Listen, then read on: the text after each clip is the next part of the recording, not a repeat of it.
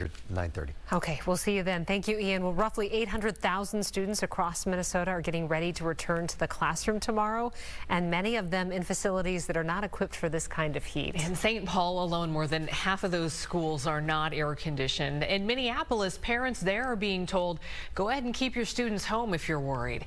Fox 9's Courtney Godfrey joins us live now from St. Paul with the very latest. Courtney? Yeah, good evening, Amy. As you heard Ian just say, tomorrow it's forecasted to be in the low 90s. Not hot enough to cancel school, but hot enough for district officials to issue a warning. This as kids will be welcome back to some toasty classrooms. It's the last day of summer and many families are enjoying their last hurrah, ready for the start of another school year. We've been looking forward to this day for a long time, so we're really excited for it. Love your kids, but ready to see them go, right? Absolutely. And while there are your usual first day jitters, I kind of really don't want to go, but I still really want to go. it's the lack of air conditioning that's on everyone's mind as temperatures continue in the 90s. My teacher said that it gets really hot in their classroom.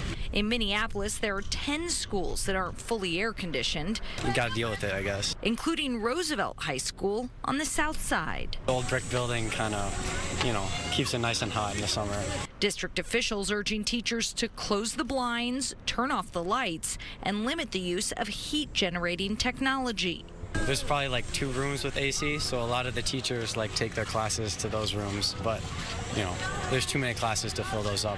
In St. Paul, students at Highland Middle will be returning to a major HVAC upgrade that started over the summer as the district continues to prioritize investments in cooling systems. But with more than half of St. Paul schools still without AC, the district tells parents it will be offering students more water breaks and identifying cooling areas. This, as many say, it's better than the alternative. I'll take this over winter any day of the week.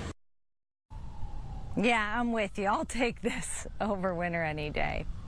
Districts are encouraging students to wear lightweight, light-colored clothing.